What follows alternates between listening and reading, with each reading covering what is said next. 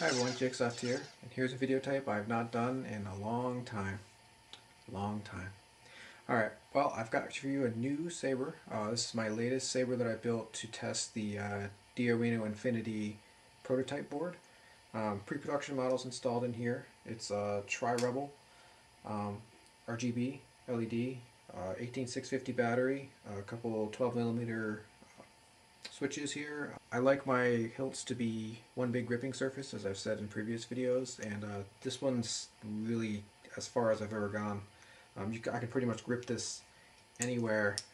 This is a bit of a fingerprint magnet, nice and shiny. But start at the top. It's all MHS parts. Got the tape grip section there, and there's the switches. This is a little decorative piece. This was meant to pay homage. Uh, this is what's left of my original Arduino saber. I harvested some parts from this. So I took the emitter and the pommel and put them in here, and I also took the RGB LED module and put it in this saber as well. But I tried to copy and pay homage to it with this bottom section. It follows a similar hole pattern. See? But it's obviously much more refined, and this is a very special build to me. It kind of brings together a lot of things that I've learned throughout the hobby. Some nice little features are the deeply inset switches. I've got the little accent LEDs going on there. This section here, this decorative section, actually took me longer to make than the entire rest of the hilt. It looks simple, but this actually required a lot of sanding, and obviously there's a lot of holes to drill, and you have to deburr each one, and a lot of sandpaper. A lot of sandpaper. But I got it all to work, and I think it turned out pretty well. And it's a TCSS bass speaker in the bottom. And this section is actually held on. You can see there's no obvious way that's held on there. It's not glued on there. There's actually, let's see if you can see it. I don't know if the camera's going to be able to see it, but inside of this hole, there's a reverse set screw. I drilled into the MHS piece that's underneath this, and then that hole is just big enough for me to fit an Allen key in, and I could actually take that off if I wanted to, or just screw it in a little bit and back it out. But that's a nice little trick that I learned thanks to the FX Sabers forums. I forget who posted that, but that was a great little trick. I like that. All right, let's fire it up. Get your dynamic swings, clashes, lock up.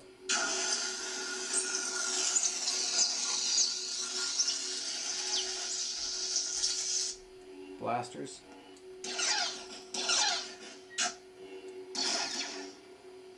You can see you've got a blade shimmer going on there.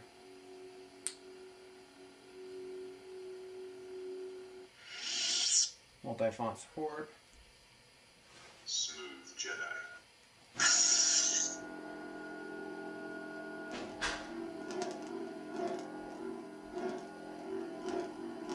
A bit of a crackle. The sound's kind of converted crappy on this one. Well, it basically works.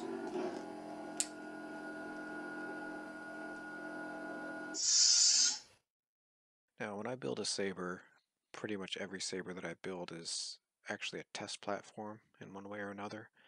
If you would watch my channel, you know that I do a lot of prototyping. So I have to design them in a way that is easy to take apart. Cram-fu is kept to a minimum in that I can't just barely have everything fit in there. I design it so that it can be easily taken apart and tinkered with. So here I'm taking off the pommel. This is pretty standard and normal. And there's the SD card. I can get to that pretty easily. And of course that's the speaker on the bottom.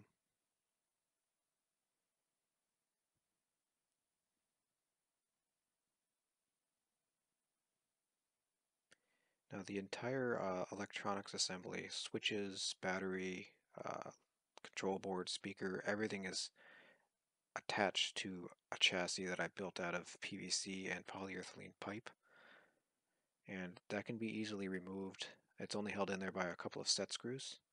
So if I back out the set screws, the entire chassis, including the switches, will slide right out.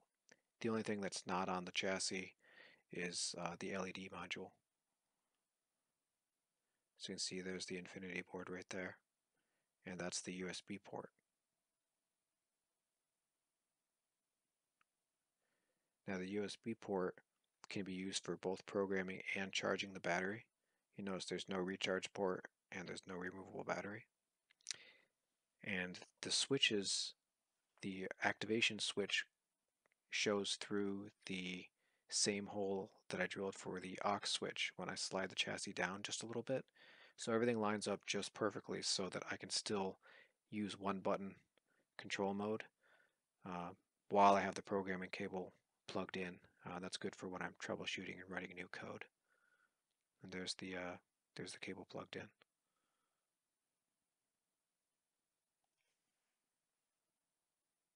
So if I want to test motion response with the programming cable plugged in, I just have to tighten one of the set screws. So now that's fastened in there and the chassis won't slide out when I hold the saber up. And I can swing it around with the cable attached if I want to, and I can get serial debugging happening while I'm moving the saber around. Smooth Jedi.